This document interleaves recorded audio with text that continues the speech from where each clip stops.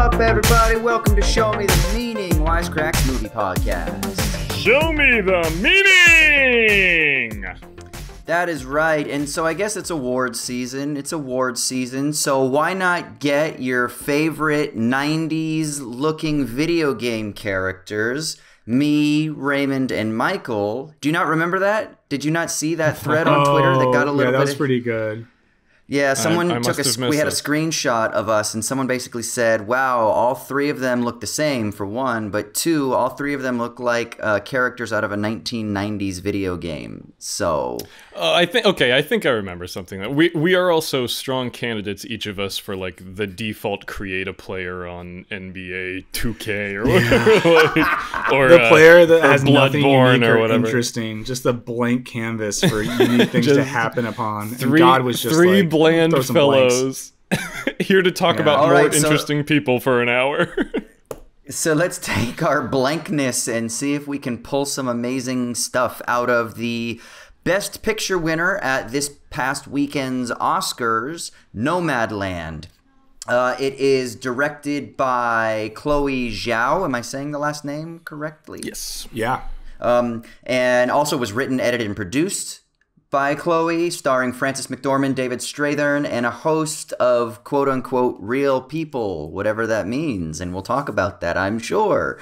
So let's go around and let's get everybody's first impressions on watching this. If you've seen it multiple times, what was it like on a repeated viewing? Let's start with Michael, since Michael is kind of joining us, sort of guest hosting with us. I like this. So when the guest is in your house, you pour their drink first. So So I rewatched it, to be honest, at 1.5 speed today after watching it the weekend it came out. I've been through like some cycles with this movie in terms of liking it when it first came out, letting my brain get tricked by some of the online criticisms and responses. I'm back at a point where I think it's a very good movie. I think that when viewed as a very specific story that exists in a very specific world, I think it's good. I think the performances are pretty phenomenal. Frances McDormand, obviously, I think one of the only two women to ever win 3 Best Actress awards at the Academy Awards, which puts her in very rarefied air. Katharine Hepburn being the other. So like pretty good company, although her speeches are better than Katharine Hepburn because Katharine Hepburn never howled or made crazy analogies. But no, I think it's a pretty good movie, and I think my favorite part of it, and favorite might be a weird way to say this, I think it explores the real effects of economic despair in a way a lot of films don't, and gets at what it looks like to be poor and struggling in America in a way that is going to sound counterintuitive. I know that's like a romantic movie, but I think it doesn't romanticize poverty as much as it might seem like it does. And I think the inclusion of actual characters and stories helps there. So I'm pretty in on this movie. Okay, you said pretty good and then very good, and then you also said you got a little bit thrown off by the online criticism. So let's keep that in our mind, because I'd love to come back and explore kind of like what's been the furor online that is kind of like causing these tensions. And I'm a conflicted man, and you felt it. So okay, Raymond, what about you, brother? I'm a huge fan of Chloe Zhao. She's one of my favorite filmmakers. I think The Writer is one of the best movies of the past decade. It's phenomenal. So I was looking forward to Nomadland just because she's involved with it. And I enjoyed it. I think I kind of got what I had expected. She always works in this sort of, I don't know if you want to call it docudrama sort of approach or aesthetic, but she typically will build a story around real folks, real people she meets, and she works with them to kind of build a narrative around their lives and their own objectives and motivations. I didn't think this was her best movie. I would actually say it's probably my least favorite of her films, but I still really enjoyed it. I thought it was solid. Frances McDormand is good. I always liked seeing David Strathairn on screen as well. And like I said, I'm always on board for a Chloe Zhao movie. It's nice to see her getting the recognition that I think she deserves, and I hope that even though she's going on and doing like she's got a Marvel movie coming out, The Eternals. She's stepping in to do a new adaptation of Dracula, I think, with Blumhouse. And so she's going to be doing a little bit more, maybe accessible is the word, movies going forward. But I hope she keeps a foot in this world, which I think this actually was done after she finished The Eternals. So it seems like that's the way her career is trending. I couldn't be happier for her with the armful of awards she's taken home, and looking forward to seeing what she does next. But as far as this movie's concerned, I think people are having some interesting conversations around it, and I'm eager to talk with you gentlemen as well.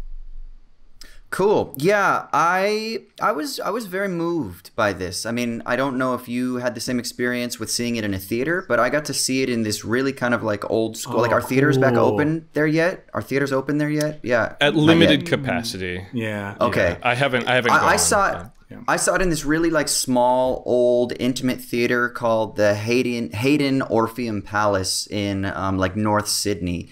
And it's this like fucking theater out of like the 40s or something like that. And it really kind of had this really nice, intimate event kind of experience, which was weird because it's not like an event kind of film, but it was also, I don't know, there was something about the space that kind of really like brought everybody together. And it made me feel like we were all on a journey together. Like we were all participating in a journey of feeling dispossessed and trying to find a home and finding community. And in a really maybe kind of like cheesy romantic sense, I felt, maybe sentimental sense, I felt that we were all in it together in the theater. So it was really lovely. The film has stuck with me. I mean, I just saw it last night. And so it's, you know, it hasn't even, I mean, it's been 12 hours, I guess, since I walked out of the theater. And I actually think that this is a brilliant film. And I don't think it's a perfect film. No film is a perfect film. I think that we can explore some of the potentially problematic glamorizations of certain aspects of capitalism in the Amazon warehouse that I've heard people talking about. But I think we should also really kind of explore the beauty of trying to connect and find home and trying to put the pieces back together. And there are some lovely allusions to Westerns, to Ophelia. There's lovely musings on poetry. And so there's also something really interesting about this being a very powerful feminist film, that this is a feminist, maybe revisionist retelling of a pioneering expansion into the wild, but without it being like that Reese Witherspoon type where you're going out there to like sentimentally find yourself or eat, pray, love. It's something a little bit more earthen and beautifully tragic. And so I think there's so much here. And then at the same time, the last thing I'll say now, just because I want to keep this in mind for us, is I do also, though, I find this to be a very Malick-esque type of film. Yeah. And so I did find it a little bit derivative at times, but without the kind of transcendent romanticism that you get with Malick, with much more of an earthy, human take on things. But I think the cinematography, we can talk a little bit about some of those illusions later that are fucking dead on. Like, that's a Malick shot. And so we can talk about that after the synopsis. But I do want to just give a sort of like brief reading of the synopsis. And so here's a little recap on what it is for those of you who either haven't seen it or just need a refresher. So after Fern loses her husband, job, and home when the town of Empire entirely runs down, she sells everything, buys a van, and takes up the life of a nomad.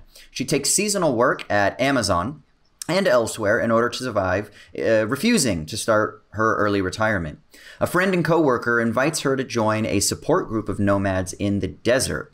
After being reluctant at first, Fern goes and finds a community among these other nomads who are there for various reasons: healing, adventure, freedom, connection with nature, etc. There she learns the skills of survival and self-sufficiency, like repairing a flat tire and how to poop in your van. She bonds with a nomad named Swanky, who confides that she only has a few months to live. They end up parting ways, and Fern takes a job as a camp host at Badlands National Park. Maybe also another nod to Malick there. Badlands. Okay. While she's there, she connects with another nomad, David, whom she'd previously met in the desert. He ends up falling ill, and she helps take care of him while in the hospital. And after their time there is up, he suggests that they go work together at Waldrug, While working at Waldrug, David's son shows up and tells David that he's going to be a grandpa and invites David to come stay with them. David then invites Fern, who replies that maybe she'll come visit sometime. When Fern's van breaks down, she's forced to ask her sister for a loan. And then when picking up the money for the van repairs, her sister invites her to stay with her and her husband. But Fern realizes that the life of the suburbs is just simply not for her, so she again hits the road. She later learns that Swanky has died and attends a Nomad memorial service. While there, Fern opens up to Bob, the group leader, about her relationship with her late husband. Bob then recalls his experience of losing his son to suicide, and then he shares his idea that goodbyes are never final, but instead he prefers to always say, "See you down the road." The film closes with Fern returning to Empire to dispose of all her storage goods. She walks through her old home and, in a very not-so-subtle nod to the Searchers, I thought, she stands in the doorway looking out into the wild and then moves out towards the mountains into the undomesticated horizon. All right, so before we get into kind of pulling this film apart, we want to give a shout out to our sponsor, Skillshare. So you've heard us talk a lot about Skillshare. Skillshare is really rad. It's an online learning community where you can connect with other like-minded people and creatives and where you can explore projects that you're passionate about. It's kind of like, you could say, an online community for digital nomads in a world of late capitalism. And this is why Skillshare is so cool, because you can unleash your creativity and pursue passions right from the convenience of your own home. And they offer thousands of creative classes for creative and curious people on topics like iPhone photography, drone filming, editing, classes on improving productivity, videos for IG, which is something I just am terrible at. So this is a class that actually was really helpful for me. Artivism, which is really interesting. What is the relationship between being an artist and being an activist? Is there a relationship? How can we kind of stimulate both sides of that by doing good art, but also being rooted in social concerns, justice concerns? And there are plenty and plenty of other classes and resources that you can get involved in and that you can glean from. So to explore your creativity and connect with some cool people, go to Skillshare.com/SMTM and you get a free trial of their premium membership. That's Skillshare.com/SMTM. All right, so first let's return to something that Michael said. Okay, so you said you first saw it and you thought it was great. And then you got a little bit distracted by some online criticisms. Can you kind of explain what you mean? Yeah, so I saw it. This is what I normally do. I see a movie and I just like it. I love being in theaters, and I saw this at home, but it was like an event movie. So I was like, no devices, turning the lights off, getting the TV right. Like, I really made it an experience. Fucking moved by it. Loved it. Yeah. Go online a couple days later, and cranky cool people are like, wow, Chloe Zhao made a commercial for Amazon. Yeah. You know what I mean? Like that type of thing. And then my brain is like, oh, I want to be smart and cranky like these people. So maybe there's something to that. Then I swung back to, what do these people want? Did they want a moment where I think Linda May or whatever turns around and says, but actually Amazon is bad because of the exploitation of workers and Bezos is increasing wealth even under a pandemic? Like, I think I swung back around to this point where I think people wanted something more than it was. And maybe this is me being a little bit, too sympathetic, but sometimes, and I forget their name, but there's someone who writes movie reviews for the magazine Jacobin. And whenever I read them, and it's like a socialist magazine, whenever I read the reviews, I'm just like, what did you want? Did you want a part of this movie where a character looked to the camera and said, let me tell you about the means of production, or whatever it is, you know? So all that to say is, I think coming back around to the film, some of the commentary, for sure, there's some problematic elements here and there. I know the original book it's based on got into the fact that there is a lot of racism and other not good things within that nomad community. That is true. But I think Chloe Zhao told a very specific and particular story that was trying to get us to feel some stuff and not making a necessarily political commentary. So that's what I've swung back to. But that is the stuff I heard online that made me hesitate and feel like it was bad that I liked it.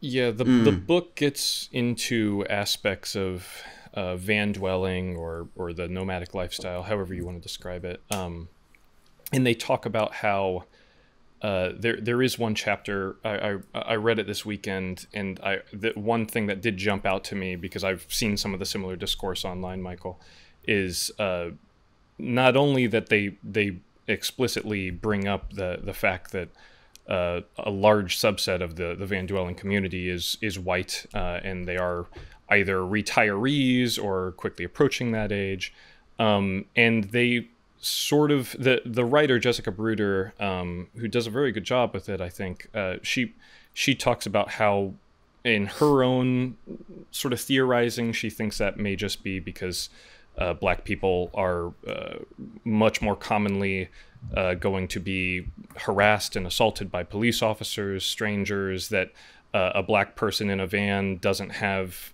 nearly as easy a time blending in as white folks do, and that it kind of just ends up sort of becoming a self-sustaining loop on top of that, because as these communities become increasingly white, and they're also largely older, old folks typically have, or at least there is the cliche of older folks having a retrograde sort of cultural ideas or notions about other people, and there is just a kind of an Ouroboros effect that she sort of describes in the book a little bit.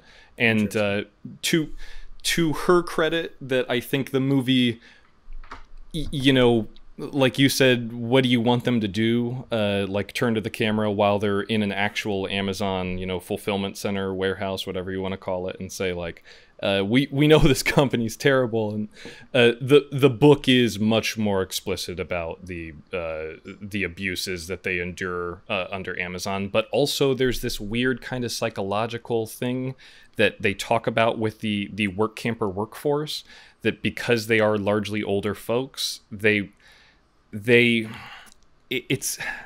want to tread lightly here because I'm not trying to denigrate any specific demographics, but the book kind of implies that because they were a generation that was raised to believe in, you know, oh, you should just fucking grind yourself down to the bone for your boss, and you should, like, you're not supposed to enjoy work. And that's the heart of good old-fashioned American work ethic, is that you go somewhere else and work tirelessly to make them more money for fucking 12 hours, 14 hours, doesn't matter. And they talk about how you can, like, there are dispensers for generic painkillers all over the fulfillment centers where you can just, you're encouraged to just, like, pop 2 at the beginning of your shift and take 2 on the way home. If you want the, like, good shit, the Tylenol or the Aleve, you actually have to pay for that. Like, they get into aspects of it that are really, really disgusting, but they talk about, once again, how that becomes kind of a self-sustaining workforce, that this is a generation, for whatever reason, they single them out, and they say in, like, the Amazon working materials that they send out in pamphlets and all of their bullshit, that, like, we love older folks because you know you don't talk back, and you this that and you're willing to eat as much shit as we'll shovel down your throats. And there is some of that I wish made its way into the movie, but it's also very tough to circle that square of, like, how can we depict this world as authentically as possible, which means within actual Amazon warehouses, because Amazon is a huge player in the book, and it would kind of, if you're going to call this thing Nomadland, I could see if you just made a generic movie about these types of folks, then maybe you could dodge that altogether. But it's such an important part in the book. It seems like they maybe had to make some compromises to make that happen on the screen. Yeah, and so I think it's also interesting too. This is just a little bit of kind of like art theory here, or film theory here, but there's a difference between making representational art and what I would call expressive art. And it sounds like that if you're going to be critical of this and you're going to say, man, I wish that they would have had a wink, wink, nod, nod to the audience and be like, just so you know, there's hyper exploitation happening here. Da da da da da. Bezos is an asshole. Well, then what you get is you get a sort of like step back, a step removed from the actual immersion of the story. Whereas rather what we get is a really sort of immersive experience of following this one person.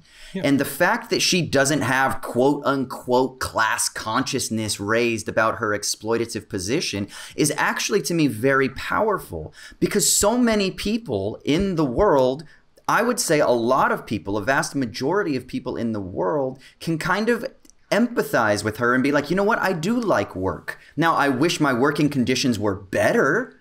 Like, sure, I wish I had more time to spend with family, with friends, connecting with nature, enjoying the birth of my child or something like that, which is something that you get with David Strathern's sort of like turn at the end where he decides to move in with his son and be a homey grandpa, which he never was before. And so I think that's right. Yeah, and I personally think that the reason this film is so powerful is because it still allows us to have this conversation and to be aware of, oh, well, maybe she's not aware of the fucking critique of political economy and how the value form abstractly encloses our consciousness. It's like sometimes you got to just stop and be with real people. And one of the things I love about this film is it is so human. These are people. If this were Terrence Malick, you would get some sort of poetic utterances about like metaphysics. If this were some sort of,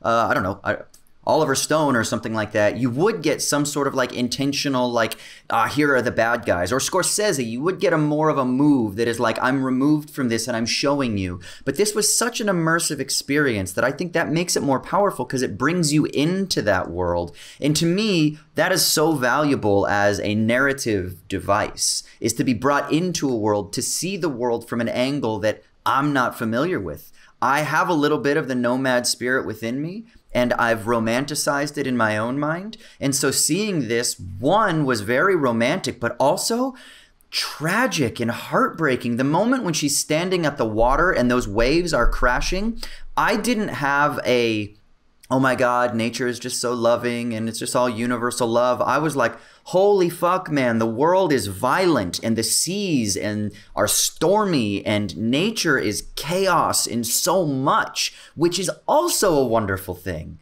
right? So for me to kind of live in this weird, complex place where I'm just sitting there and letting this film wash over me, rather than trying to kind of rush to a critical assessment, I think that's what makes really good art. And that's why I think this film has really stuck with me. I mean, it's only been 12 hours, but I feel like it will stick with me because of the strength of the emotions and thought that I'm experiencing after watching it. And I think it is critical to our reading of the film to note that the main character in this movie is essentially representing those demographics that are highlighted in the book.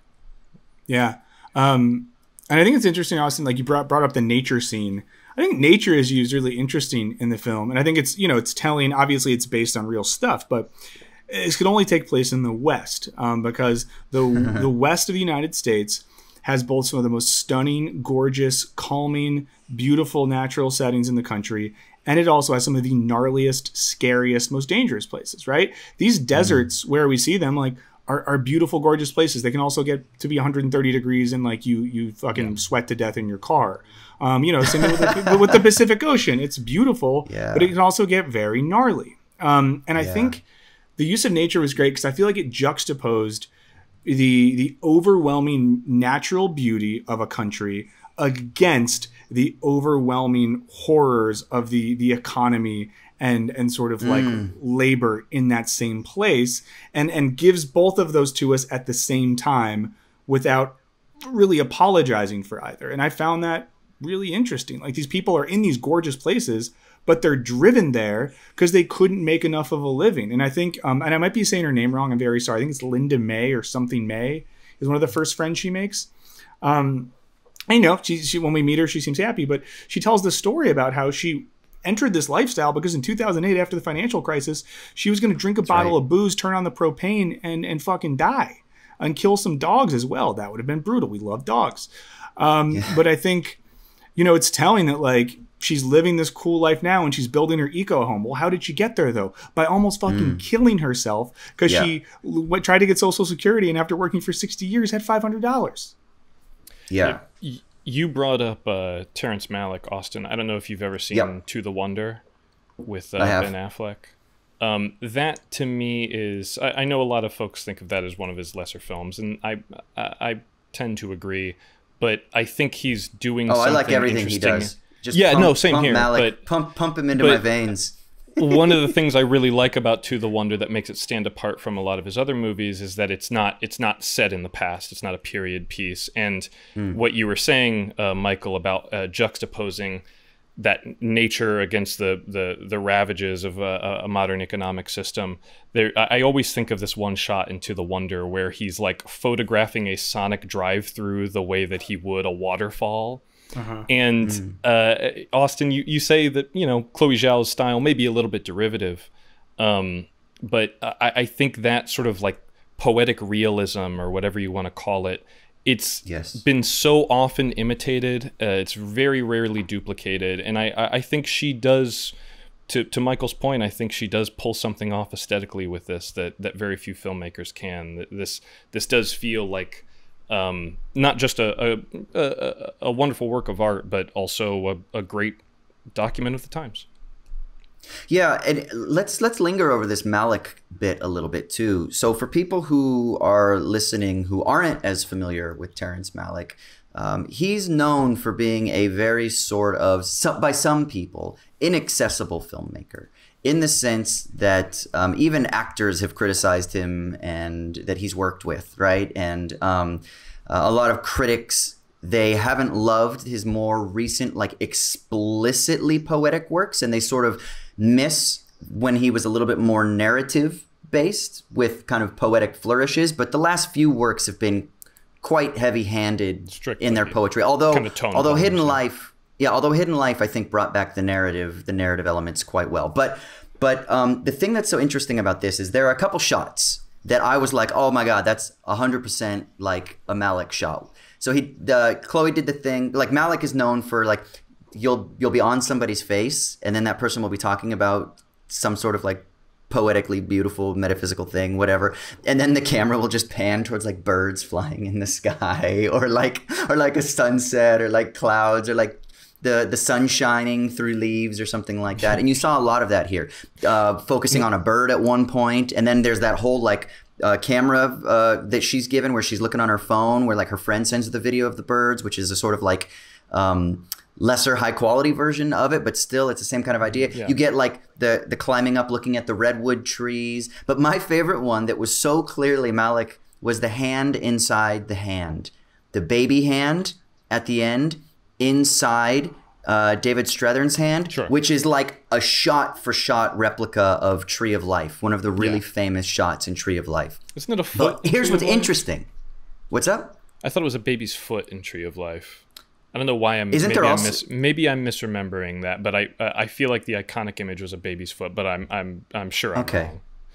No, it could. I think I remember both, but maybe I'm wrong here too. Who knows? Sorry to sidetrack.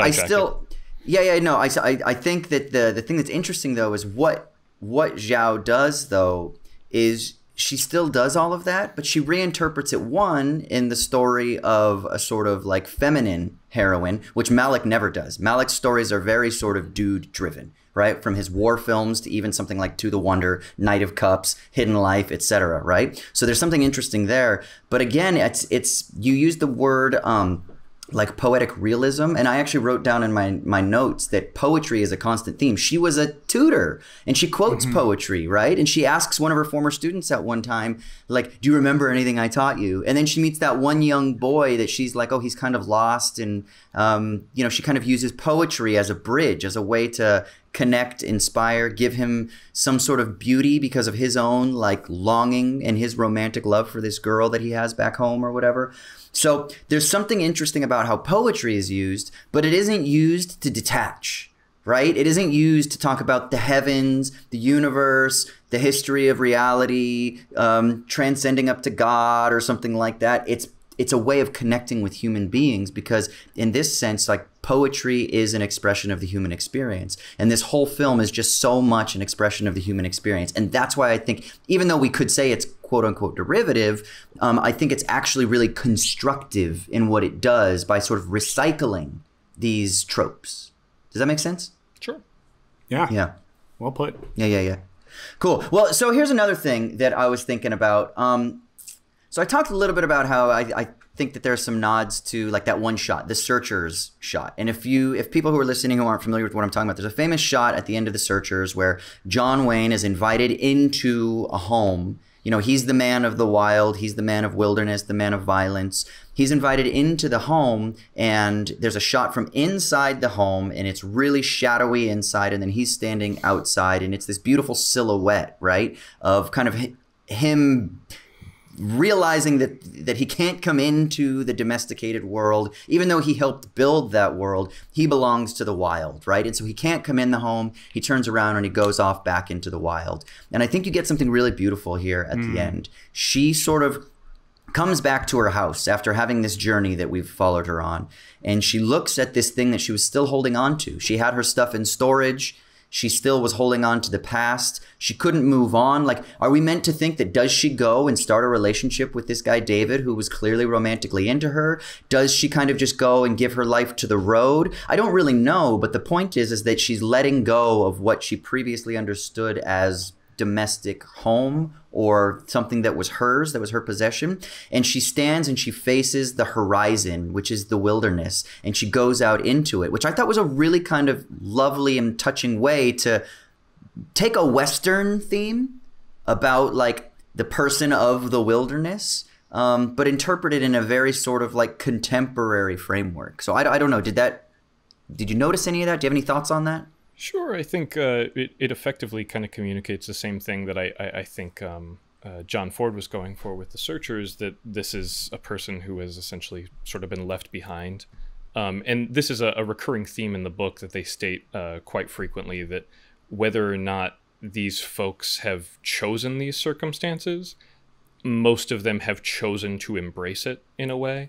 And there is that sort of I think reckoning for her by the end of this, that I can't recall, because I watched this when it came out on Hulu, but I didn't rewatch it for the podcast, so maybe I'm not doing my due diligence. But do they state at any point what happened to Fern, or why she started van dwelling to begin with? Is that something they ever get into, or is it just kind of implied that, you know, she got caught up in a lot of the same issues as these other folks? I can't. Yeah, I think it's implied and then explained that like literally the whole town shut down and she had nowhere to go. And there is one scene where she's at like the unemployment office or something like that, and the woman says to her like, "Times are hard. You could take early retirement, but there's like no jobs."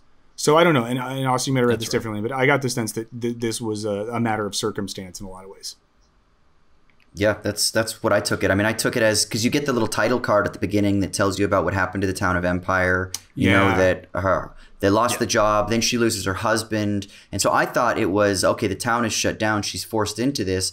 But remember the scene when she's with her sister back in the house, and the sister invites her and says, "Oh, you can come and live here," right? And then there's also that other woman that's in like the sporting goods store that's like, "Oh, you can come and stay with us." There are always these offers for her to come to a new type of domestic life. But her sister reminds her at one point, "You were always like this. You left, and when you met Beau, your husband, you moved away and you stayed out there." So even in the town of Empire, it was their own form of domestic life, but it wasn't in the thick of the suburbs, right? It was still and it was still a choice to not, a choice of refusal. And you know what's interesting? It really hit me hard.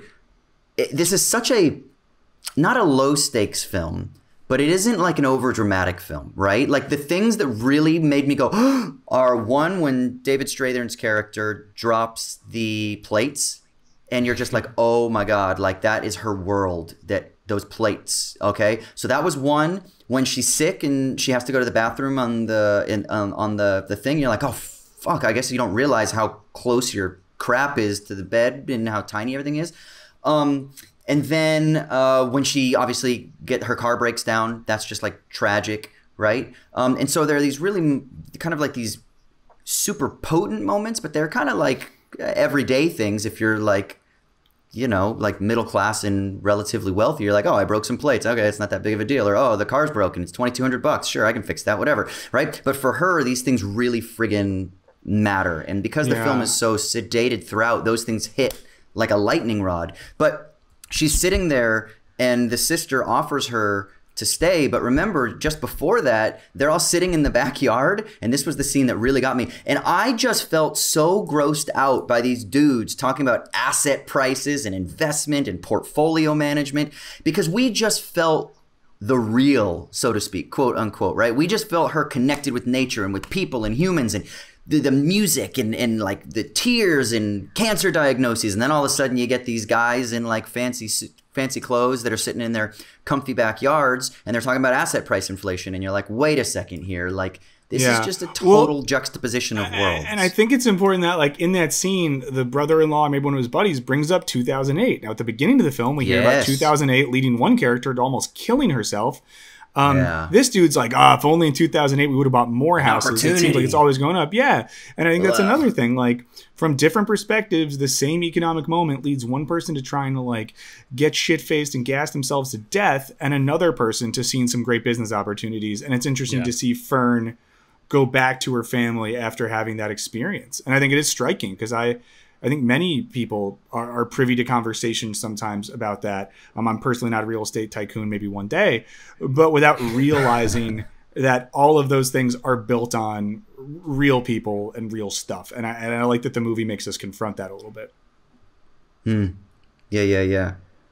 Raymond, did you want to jump in there with anything, or?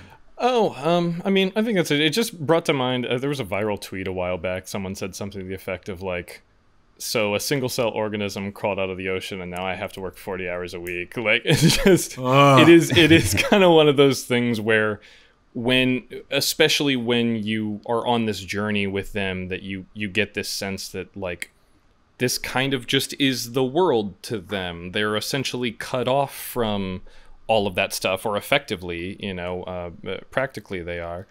And to have that sort of, like, collision back with, what is deemed polite society, and just hearing people, like, quibble about what is effectively just made up bullshit that's all stored on a bank of computers somewhere is it is bizarre to think about that sort of, like, reassimilation process in a way that I think in some ways makes it not just a poignant film for this era with regards to its commentary on late stage capitalism, but also just with regards to the pandemic. Like, there is this sense of unease around other people, and this is the kind of lifestyle that attracts certain types of people. A lot of them may be introverts already.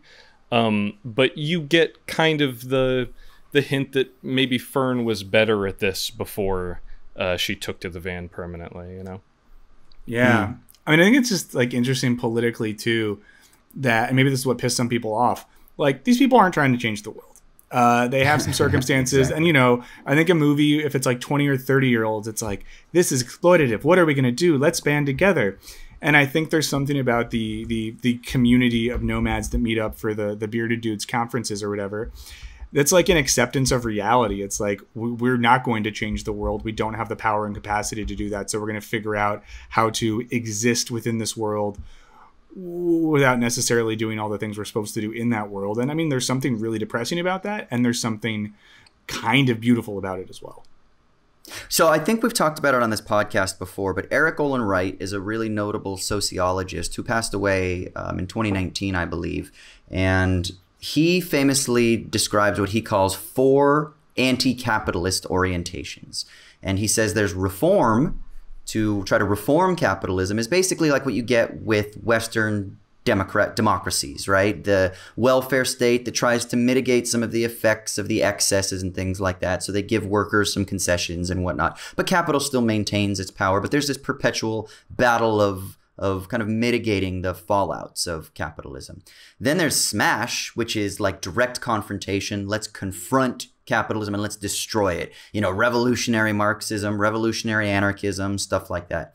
Then there's Erode, and Erode is Eric Olin Wright's own position, where he's like, okay, let's not smash it, but we also can still contest it. So you build like workers' co-ops, and we implement policies like universal basic income and things like that that will give people new forms of socioeconomic value and benefit, but that also contest the system of capitalism. And hopefully, ultimately, it will erode and will turn into some sort of post-capitalist future, you know?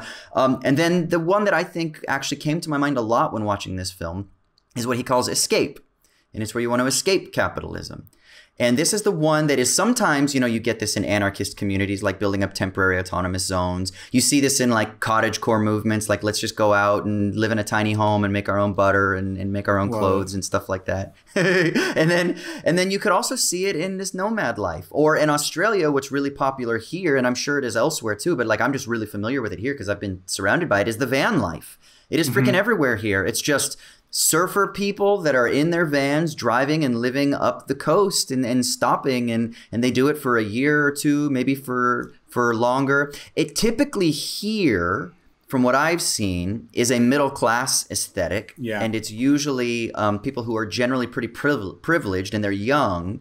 But in this film, I think we still saw a really lovely form of like escaping, and in that escape, it was kind of also like not just a running from, but then the community that you find in the desert that Bob is leading is also trying to then recreate something. He's trying to create a new form of community. They've got their own bartering system, right? You saw that scene where they're like trading goods. There's like a bartering system. They share and they eat together in communal living spaces. They make music together. Obviously, you've got Frances McDormand's character, Fern, who's a poet.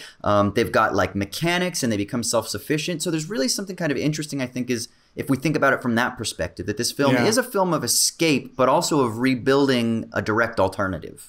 And it's interesting just to use the example of the van life in Australia, which I think we're at least in America, I feel like on the West Coast, that's becoming more and more popular. There was a New York Times piece about old nomads, like from Nomadland, beefing with contemporary new hashtag van life people. Because a lot of the new van life people are like influencers who are getting paid to do like advertising in their van, or they're people who are graphic designers or programmers who can pull up and use their Wi-Fi hotspot to, you know, do high-paying work for 20 hours a week and sustain themselves.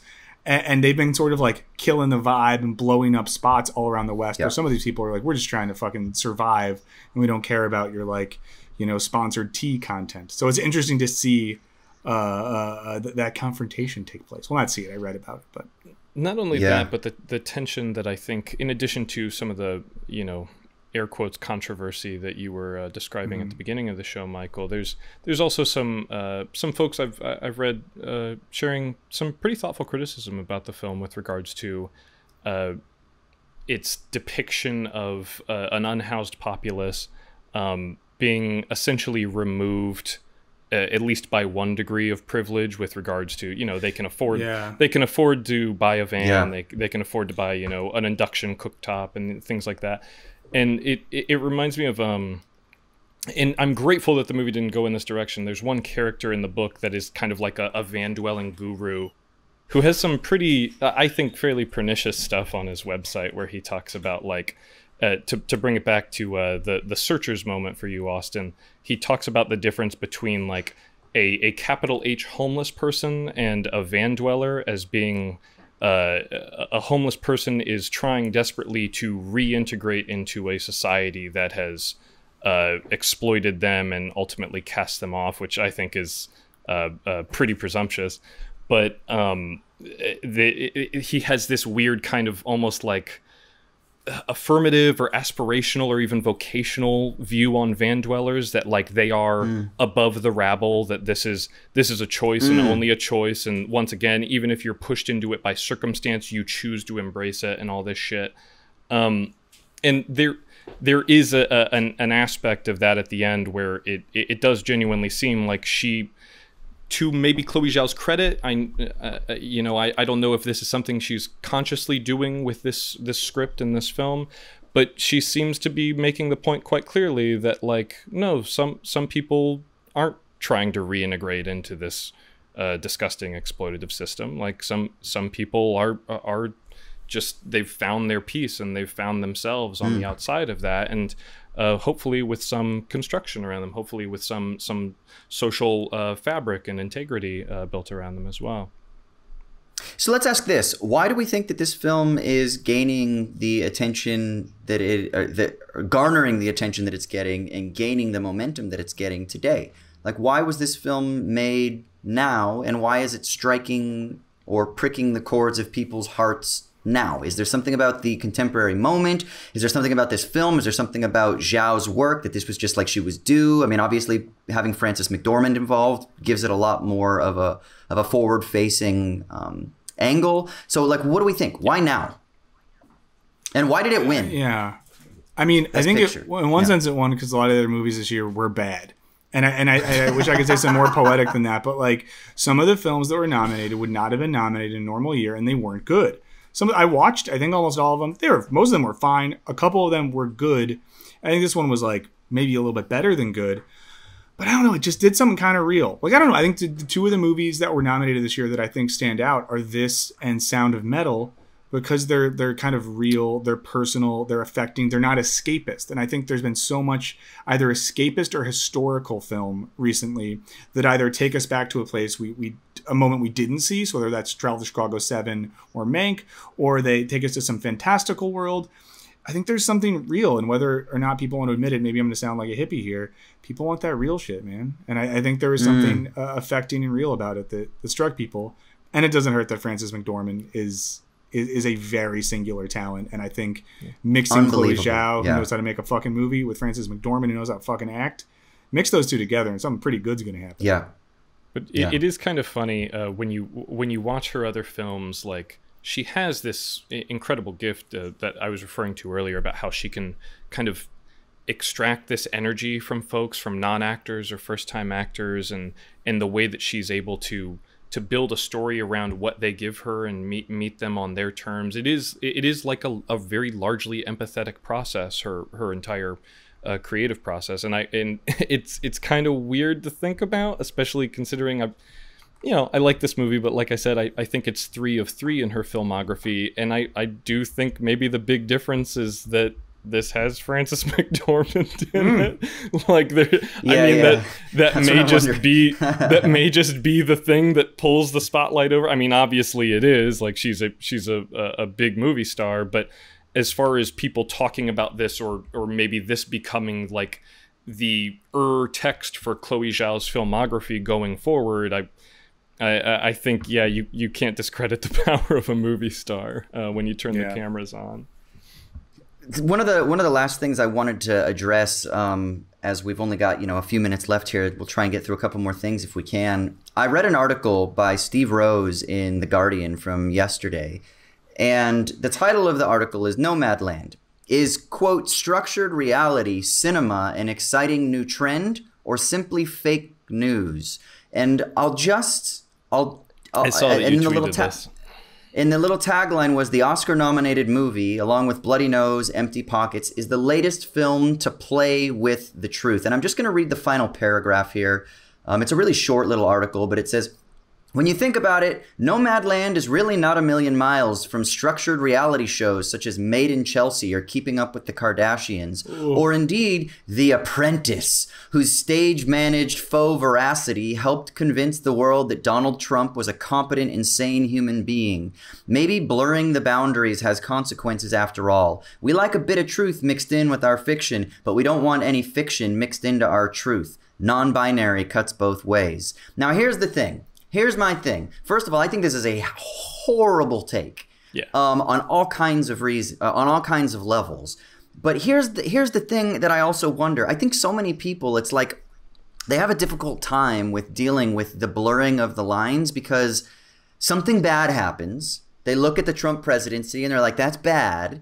And then they try to find the cause for it. And then they're like, well, because he's a celebrity who was given some sort of like viability and public esteem, then anything that kind of like deals with a real world possibility and then the world of images or media, okay, that's the bad thing. So then anything else that does something similar with the quote real but also with the imagination is therefore bad. I mean, that's just really bad reasoning, for one, but I also think it fundamentally misunderstands what art is. Art is always a blurring of those lines. You do not have a documentary that is, even if it's the most perfectly researched, or I can't say perfectly because it's never going to be perfect, but the most intensely researched thing, and it's a bunch of talking head experts talking about the rotation of the Earth around the sun.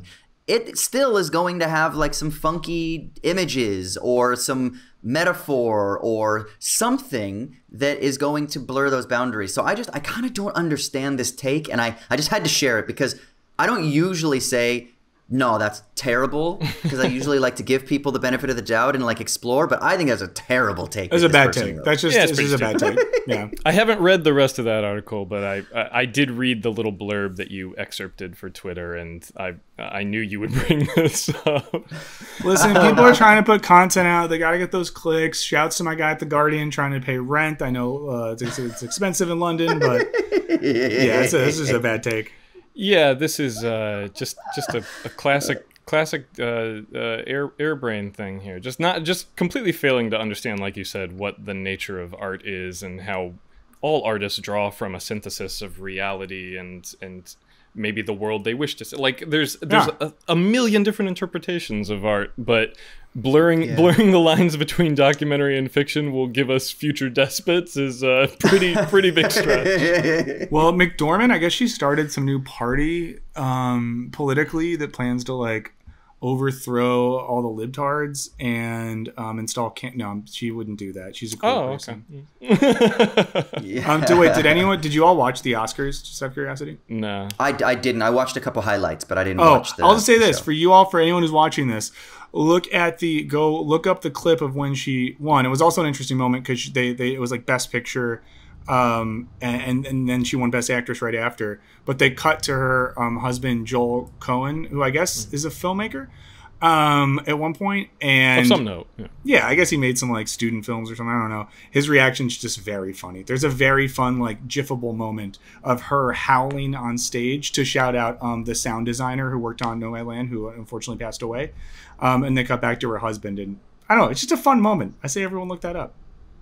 And also, awesome. I'll never get over the fact that she's a part of one of the coolest power couples in Hollywood. That is the definite truth. And that they collaborated on one of the greatest films of the last, 50 years or something like that? So, with Fargo. 50, 100, 200, whatever you want to say. Yeah. however long people have been making movies. Go fucking thousands. Fargo's up there. It's so great. Michael brought up that New York Times piece, Nomads versus Van Lifers, or that was the sort of context of it. I definitely want to give that a read. And before we go to the mailbag, I just wanted to throw out one more interesting read that's kind of adjacent to this. There's a Verge article from a couple years ago called Road Tripping with the Amazon Nomads, which is actually about a group of folks who go from like department store to department store to try and find things that they can upsell on Amazon by like taking them to Amazon fulfillment centers and stuff. It's a really, really weird sort of thing. I remember reading a spate of articles a while ago about folks in the Bay Area who literally make a living by fishing discarded electronics out of like tech billionaires' trash cans and stuff, and like that's their job. And it's the most late-stage capitalism shit in the world. Just like all these weird cottage industries that have popped up around this monopolistic fucking Leviathan and just I would highly recommend checking some of that stuff out. That Verge piece particularly stuck with me. It's a really interesting piece of reporting. Awesome. Sweet. Well, as Raymond alluded to, let's jump into the mailbag. If you enjoyed this conversation, if you want to contribute to this conversation, if there's anything from our back catalog that you want to throw your two cents on, please, you can call us at 1-213-534-8807. That's 1-213-534-8807. Or, of course, you can email us, movies@wisecrack.co. That's movies@wisecrack.co. We've got one voicemail this week that we're going to get to. It is from Matt, who wants to chat about Judas and the Black Messiah. So go ahead, Matt. Hey, Wisecrack fam. My name's Matt. I'm a long-time listener. Super excited. This is my first voicemail. Actually, my first time really interacting with you guys other than commenting on the YouTube channel. But the one thing that was really, really bugging me while I'm listening to the Judas and the Black Messiah podcast, not necessarily bothered me, but just no one brought up the fact that for Bill, I don't necessarily see another option. If you are in his position, you are a black man and you're told to either go to jail and, whatever's going to happen with the people that they put in jail back then in those times, or do what he did, which is become an informant and basically get himself deep into the Panther movement until that fateful evening. But you have to think of it from his perspective. If you were in that position, what would you do? You're not going to sell yourself out. It's survival of the fittest. And even though he was out there surviving, you can't take away any of the stuff he did for the Panther movement.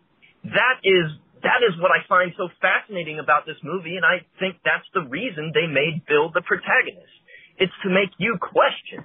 It's not to make you say, oh yeah, he's definitely good, he's definitely bad. It's to make you see the gray. It's to make you see that maybe the situation isn't as easy as some people would like it to be.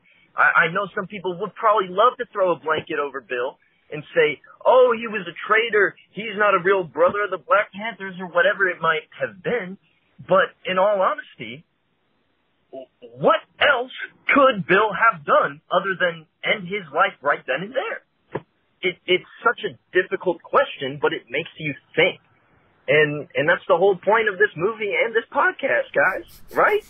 Anyways, like I said, huge fan. I'd love to hear your thoughts.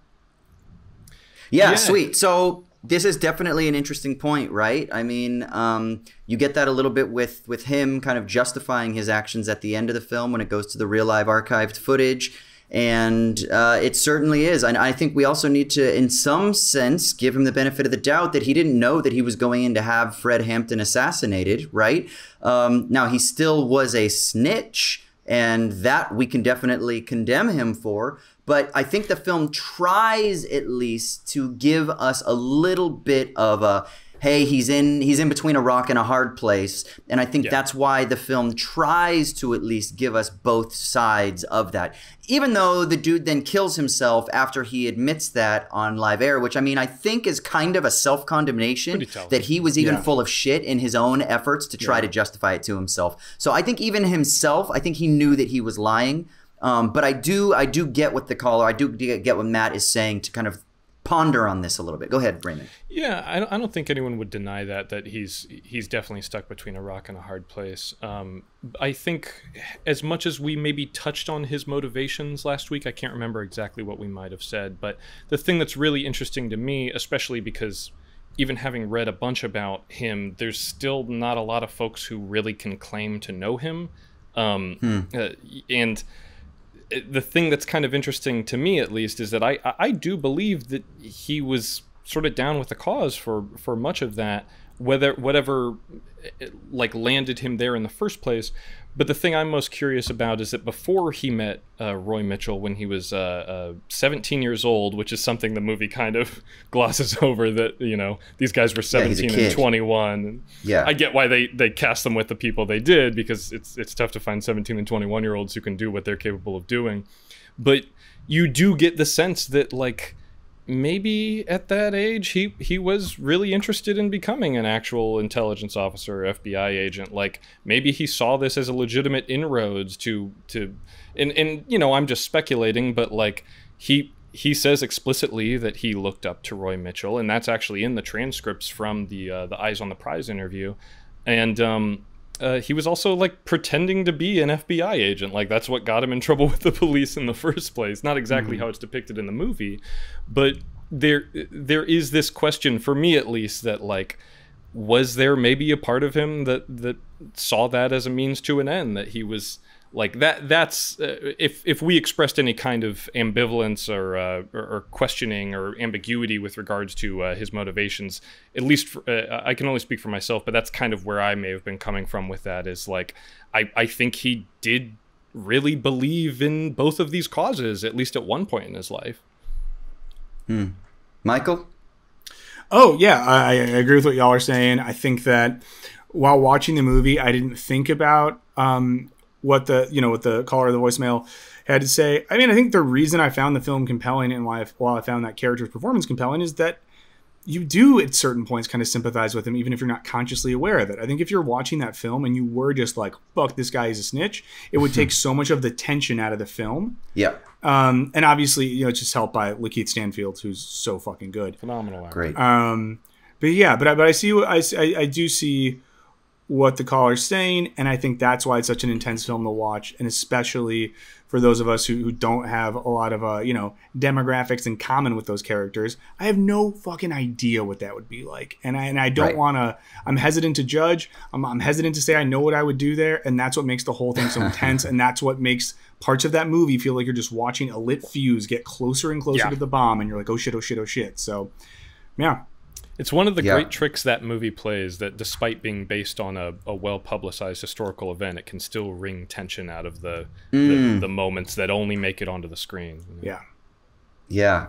Okay, the last thing we're going to do is I'm just going to quickly give a little rapid fire from the email mailbag. Remember, if you want to call us, you can call us at 1-213-534-8807, and you can weigh in on anything we're discussing here. Or you can email us, movies@wisecrack.co. So, rapid fire here. Brian says that we should cover Apocalypse Now at some point. I'm actually surprised that we haven't, be down. to be honest. I love that. And I'm actually really surprised we haven't done that. Lucky requests that we never, ever, ever, ever use the word twee again. Please. After listening to the Fantastic Mr. Fox episode. I was on that one. And requests that word just be banished from the English lexicon. So, fair. Lucky, I think I can understand that. And then Alpan requests that we do Square, a Swedish film that I have never heard of, but I figured Raymond might know of it. Yeah. Interesting movie. So here's all I this think it's to actually say, streaming on Hulu right now too, so we could very easily watch that one. All this to say, if you have film requests as well as questions or comments, please get in touch with us. Either call us or you can email us. All right, let's get out of here. But before we go, where can people find you on the internet, Michael? Michael O. Burns on the things. Sweet. And Raymond? Yeah, you can find me on Twitter and Letterboxd. I'm at Crematoria. Sweet. You can hit me up on Twitter, Austin_Hayden, Insta, AUS_HAY. I'm on TikTok now, doing my damn thing. He's everywhere. Austin.Hayden. And my YouTube channel is live and is hot and is popping. So you can just Google it. It's good, guys. It's good. I like it. Oh, thank you. Thank you. Thank you. Send us out, Raymond. Goodbye from Nomadland, California.